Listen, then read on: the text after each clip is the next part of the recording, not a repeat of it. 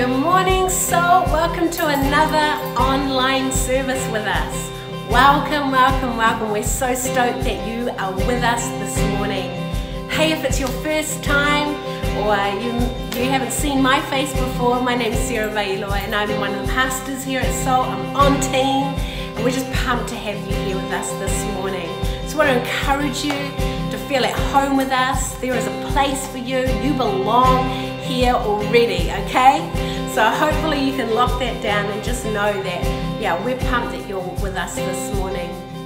Hey, we're a church that is all about participating, not just spectating in life, but actually getting involved. Actually, not sitting back, but saying, yep, here I am. And this morning in worship, I really encourage you to say, God, here I am. Wherever here I am finds you, whatever circumstance you're in, why don't you just get up off your chair or wherever you are and enter into praise and worship this morning. We're going to have a time of meeting with Jesus. And I can tell you truth right now that Jesus is ready and here to meet you wherever you're at. And so as Tia and the team lead us in praise and worship this morning, lean into that fact that God is with you. Yeah, I may not be with you, I may be on a screen, but God is in the room wherever you're at right now. So why don't you stand up? Why don't you engage your faith? Why don't you meet with Jesus this morning as Tia and the team lead us?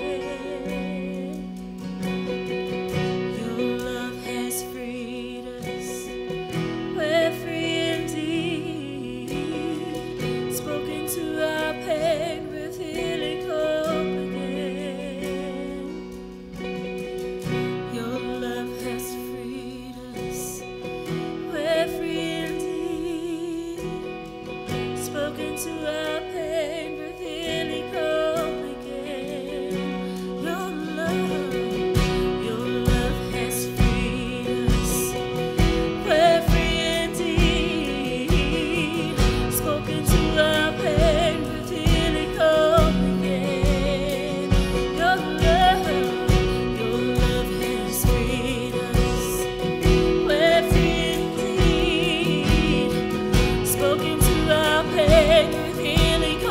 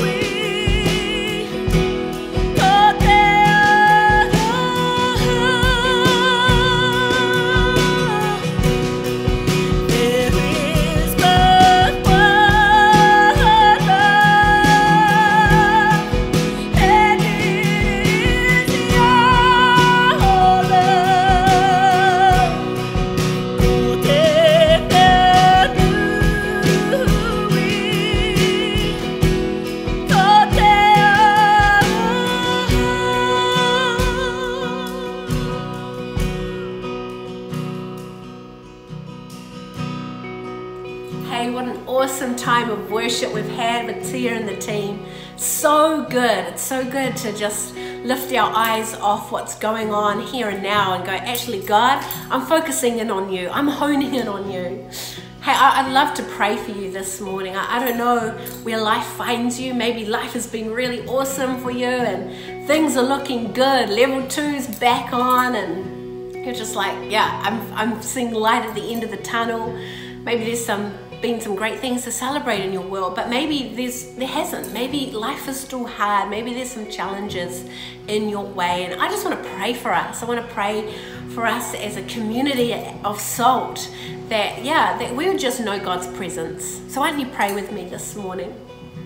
God, I just lift up every single person that's tuning in right now.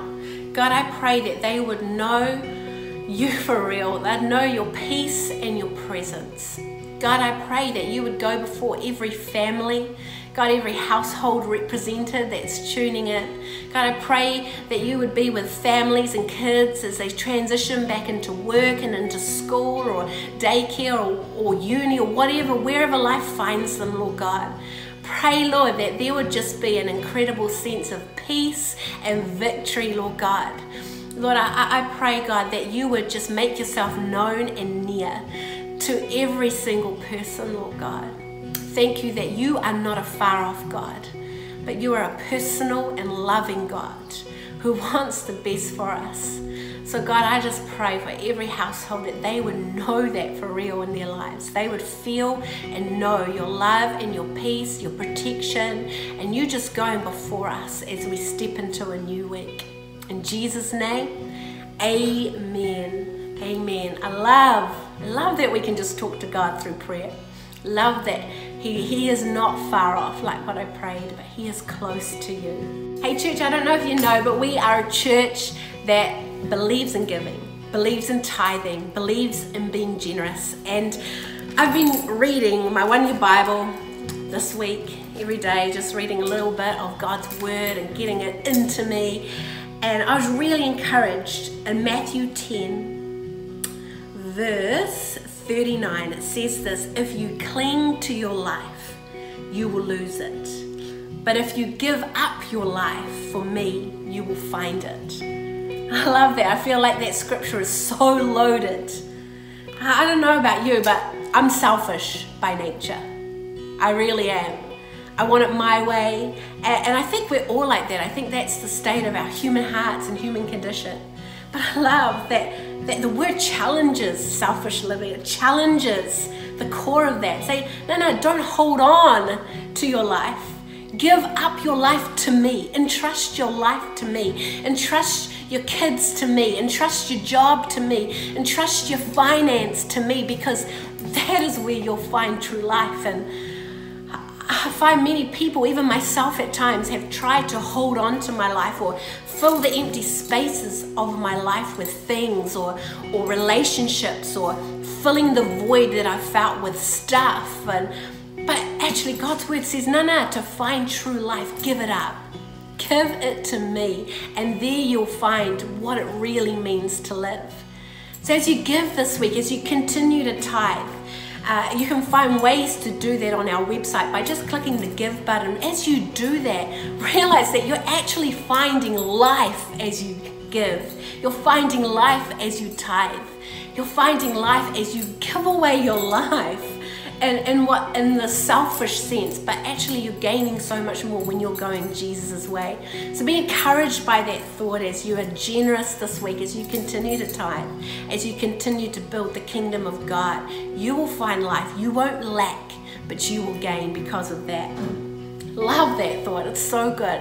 So much truth in the word of God. And can I encourage you too to make sure that you're not just living disconnected, but stay connected. We have got so much media here at Salt. We've got a website, we've got app, we've got Instagram, we've got Facebook, social media.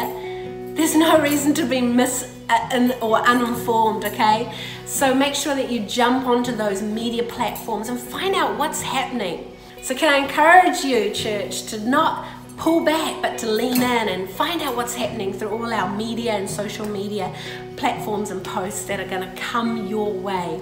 Is that cool?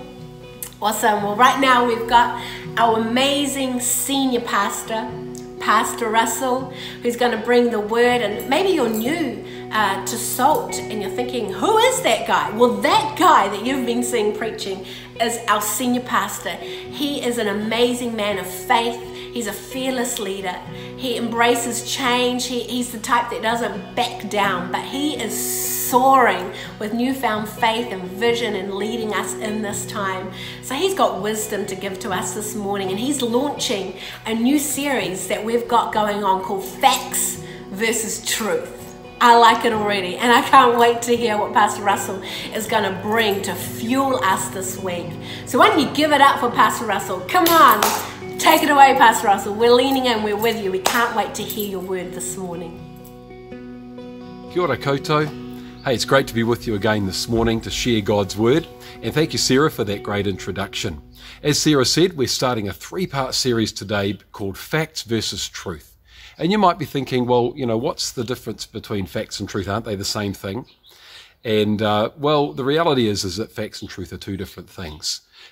Truth is always established on facts, but facts don't always lead to truth.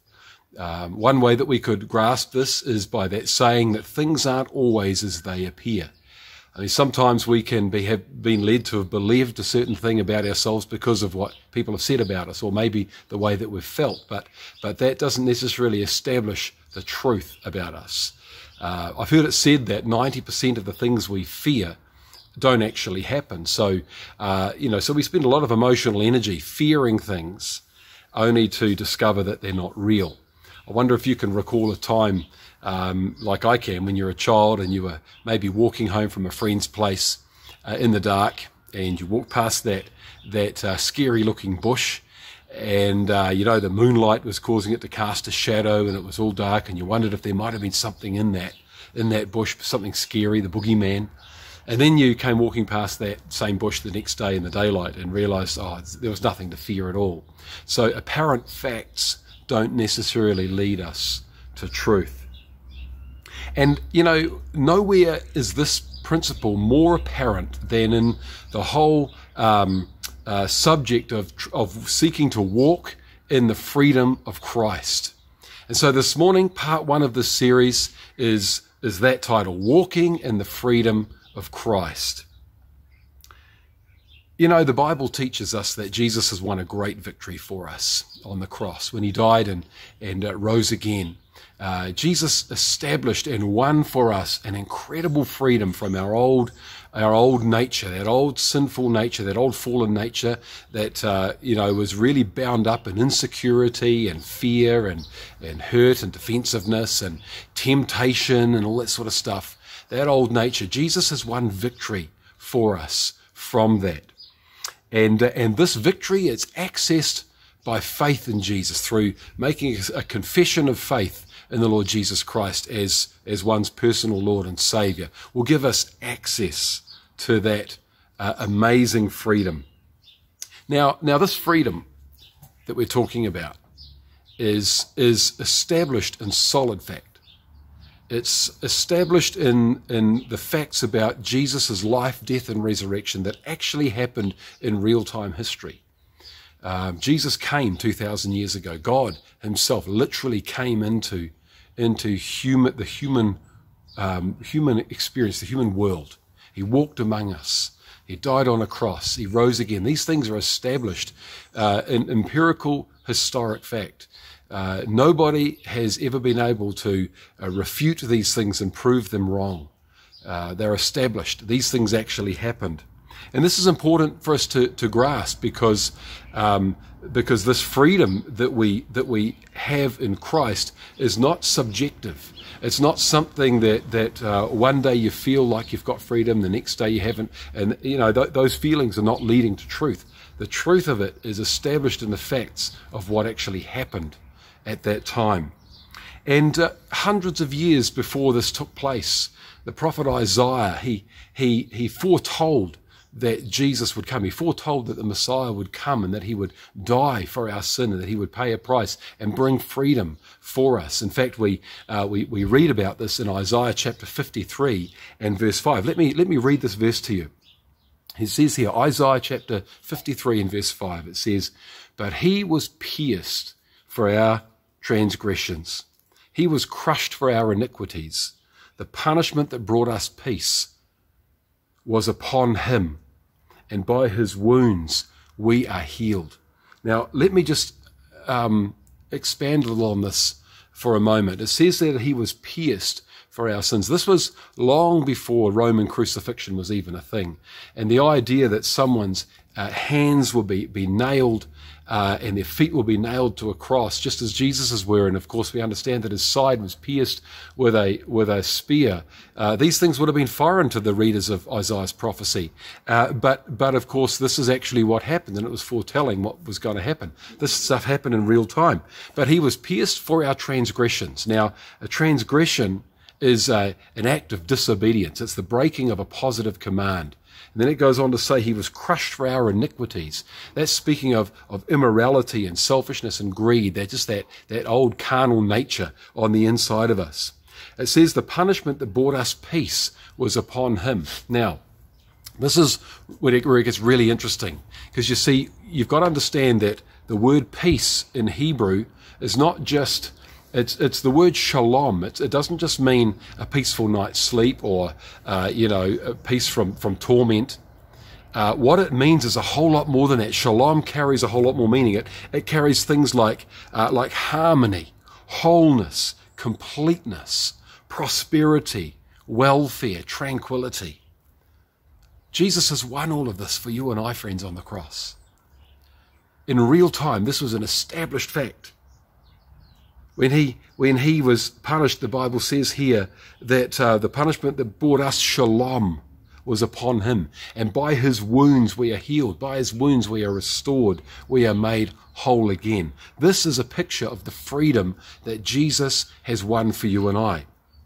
You see, just before Jesus died, he said, "It is finished." And he hung his head and died. And we could say, well, what was finished? The complete winning of this freedom was finished for you and I.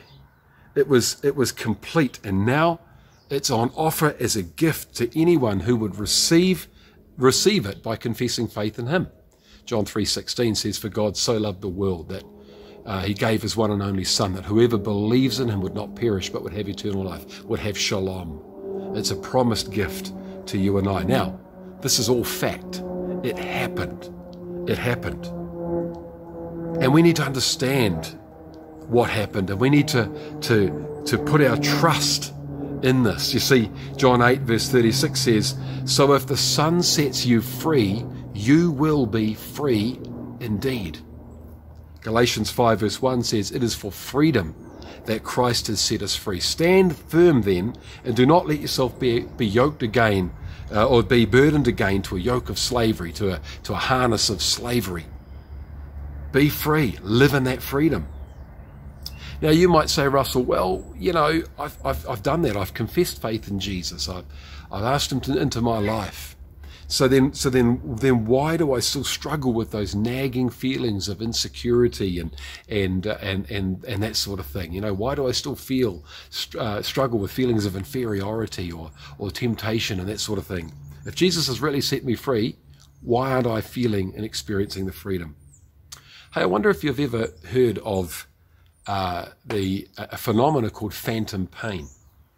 What phantom pain is it's when somebody has had a limb amputated, maybe an arm or a leg, and they still have pain in that area as if the limb was still there, but it's not. Or maybe they get a sensation of being itchy and they want to scratch it, but of course they can't because there's no limb. That's what's called phantom pain, and it's because the brain is so used to sending pain signals that even though the limb is no longer there, the brain will continue to do this for a period of time. And it reminds me a bit of this whole situation of our lives regarding freedom in Christ. You see, our mind must be trained to think differently according to truth, not merely the facts that it is presenting. Our mind's got to be trained to think differently according to the truth, not just the facts that it's continuing to present. Another way that we can can understand this principle is considering the whole concept of slavery. Oftentimes it's been noted in history that when people have been delivered from slavery, they've been given their freedom, it takes quite a long time for their mind to catch up, as they still kind of live with a slave mindset. And they still continue to have the same sort of expectations that they had when they were a slave, even though they're now free. It reminds me, actually, when I was growing up, we had chickens out in the backyard, and our chickens used to just roam all over we didn't have a chicken run or anything. We just opened the door to the cage and away they go every day, and then they come back in the evening for a feed and get up on their perch and sleep and lay eggs and things. But in order to replenish our flock of chickens, whenever we had chickens that would die, we would go along to a local poultry farm, which was back in the days when all the chickens were kept in very small, confined cages. Very cruel.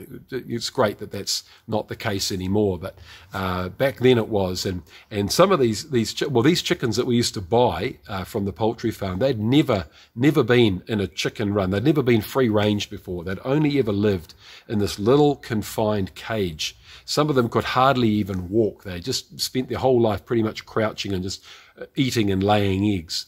So we would put them in with our chickens, and it was interesting. The first thing they would do is that they would head for the nesting boxes, and they would go and sit in that box. Why?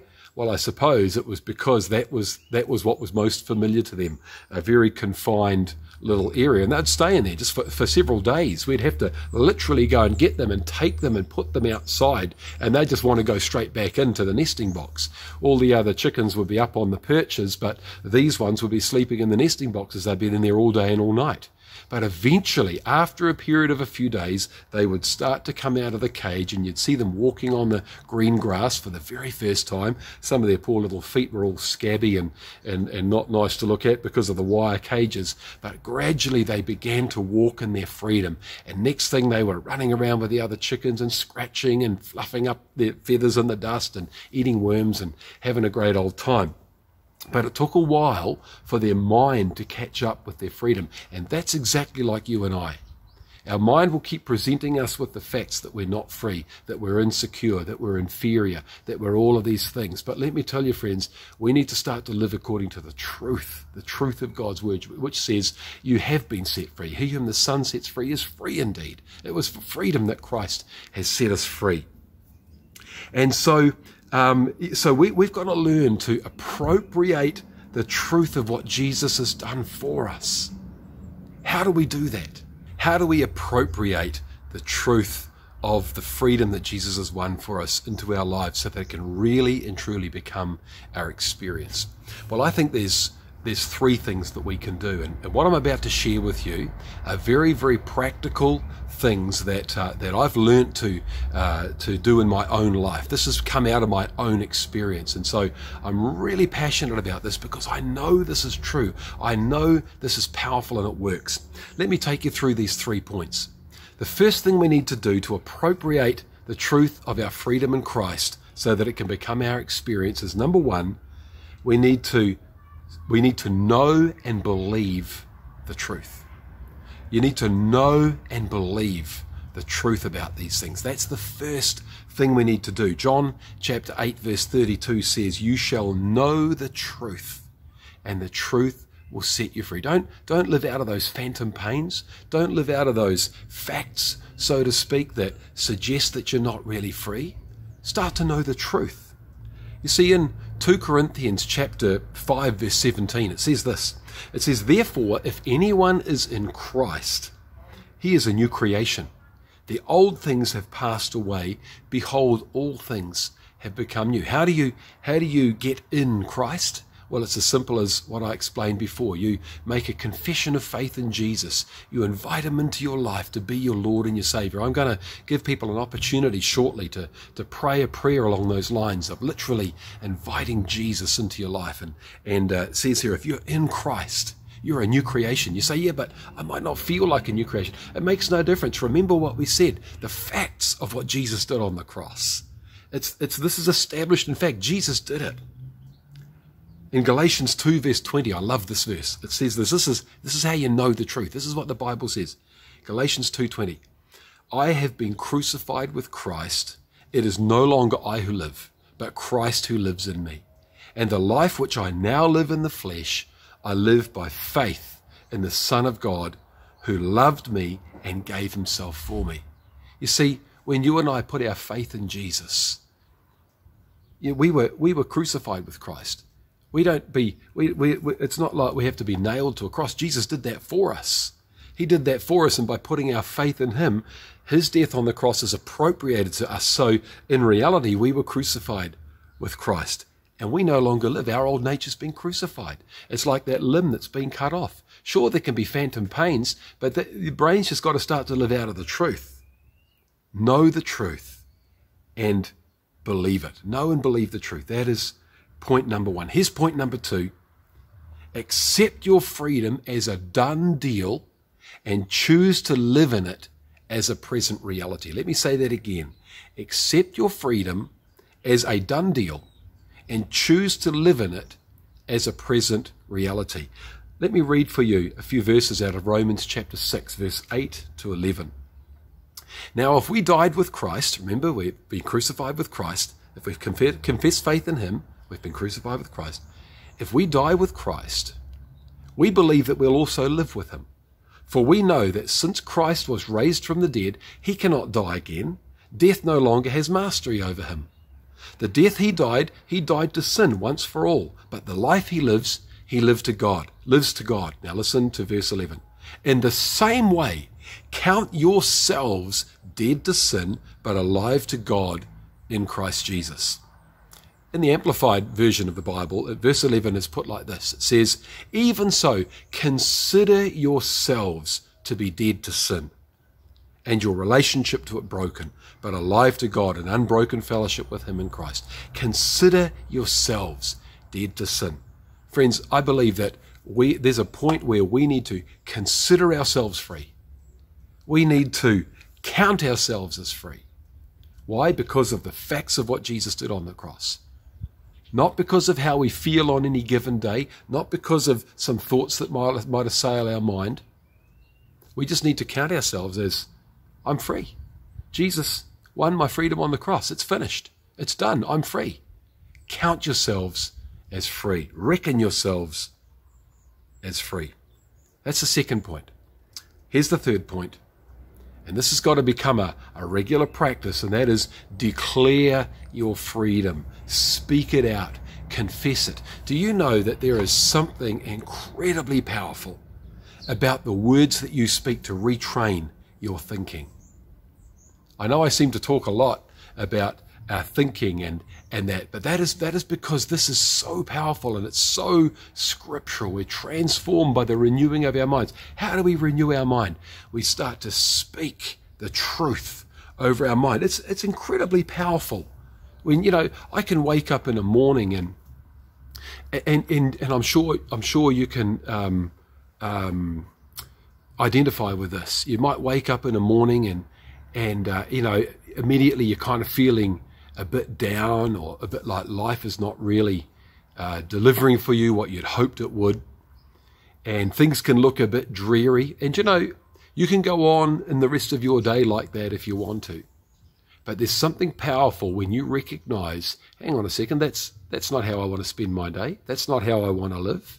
In fact, if I think about it, there's a whole lot in this life I've got to be thankful for. There's a lot of good stuff that I can look out the window and there's no bombs falling out of the sky like there are in some parts of the world. I've got stuff I can be thankful for. It's going to be a great day. Thank you, God, for all the good in my life. Let me tell you, you start to speak like that over your circumstances and over your life. Pretty soon your brain's going to catch up. Pretty soon your experience is going to catch up and you're going to start to live out of that truth.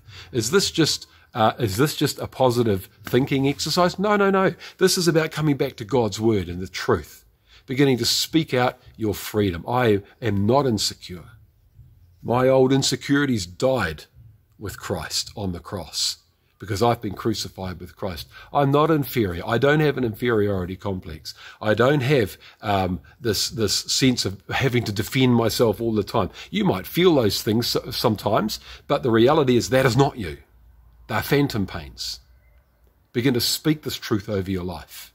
As I said, this is not just a positive thinking exercise. This is about a truth of God's word exercise to retrain your brain to live out of that truth. I hope, really, really hope you're getting this morning. And I said earlier that we need to declare this freedom and we need to do it regularly. Why? Because this forms a habit. And it takes a habit to cause your brain to retrain. It's an amazing thing. When you start to form a habit. And I think it takes about 3 weeks to begin to form a habit. If you can give it 3 weeks of regularly, every time those feelings or thoughts of insecurity or whatever it is else you might struggle with come up, if you can retrain yourself to immediately begin to confess God's word over that, and just declare over yourself, no, that's coming from insecurity and I'll have nothing to do with that, because I'm not insecure, because I've been crucified with Christ and I no longer live. I've been set free by the blood of Jesus, and he or she whom the Son sets free is free indeed. You start to speak that and let that become your automatic trigger. Whenever those feelings come up, rather than the trigger being, getting sucked down the plug hole of depressed thoughts and feelings, let the trigger be, no, that's not me. That's not me. That may have been me once, but it's not anymore, because in Christ I've been set free. You give it about 3 weeks and this will start to become a habit. And I'll tell you, friends, you will begin to change. You will begin to find a freedom like you've never experienced before. And for some listening today, this is brand new thinking. For others, we've been maybe walking with the Lord for 10, 15, 20 years. But if your experience is not all of that shalom that we were talking about earlier, then I encourage you to take up this challenge. Begin to step into this and begin to walk in the freedom of God. Don't live by the phantom facts. Live by the truth of God's word. You know, that before long you'll begin to experience the shalom of God, and it'll be amazing. That wholeness, that sense of completeness, all of the things we talked about before, prosperity, welfare, tranquility. Wow. I hope you want more of that. I do. I'm going after it. So in conclusion this morning, not everything is as it appears. We've been called to walk by faith and not by sight. Faith in truth. Faith is not blind. I don't like the saying of blind faith. I don't think there is anything called blind. I don't think there's anything such as blind faith. My faith is founded on solid truth, which is founded on solid fact. The fact of Jesus' life, death, and resurrection. God's word is the solid basis for our faith. And friends, there's a freedom available to you today. If you've never made a commitment of faith in the Lord Jesus Christ before, you can do that today, and you can begin to live in the shalom of God. If you've made a commitment of faith in Jesus, but you've not yet begun to experience the full shalom, you can by applying these 3 principles. Let me just brief over them very quickly again before we close this morning. Number 1, know and believe the truth of God's word. Number 2, accept your freedom in Christ as a done deal. Consider yourself free. Number 3, form a habit of declaring and confessing your freedom in Christ. Well, friends, it's been an awesome time being able to share with you this morning. And my prayer for you is that you would take this seriously and that you'd begin to go after. I just know there's some people listening to me right now, and this is hitting home for you. You are meant to be listening to this message right now, and something is grabbing a hold of your heart. Can I tell you right now, that is the Holy Spirit, and He is calling you. He's calling you home. He's calling you into a living relationship with Jesus. He is calling you into a whole new place of freedom. You don't have to put up with the experience that you've had up to date. You don't have to live out of those phantom facts of what have been spoken over your life. You can live according to the truth of what God's word says about you, and you can know freedom because Jesus won it for you. He went to great lengths to win that freedom for you. Hey, I'm going to invite you to pray a prayer with me right now to receive Jesus into your life. And I just invite you to pray with me and begin this whole new walk of freedom. Let's just close our eyes and pray. Lord Jesus, thank you for dying for us. I thank you, Lord Jesus, that you've made a way for each one of us to be set free. by coming to a place of faith in you. And so, Lord, all those that are listening to me right now, as I invite them to pray with me, Lord, would you come and minister to them right now? You just, right where you're at in your living room there, folks, you just pray along with me. Pray this prayer with me. Lord Jesus, I come to you today in faith that you died for me and that you won freedom for me. I invite you to come into my life to be my Lord and Savior. I turn away from my old sinful nature and I receive your new nature now. Help me day by day to walk in freedom in Jesus' name. Amen.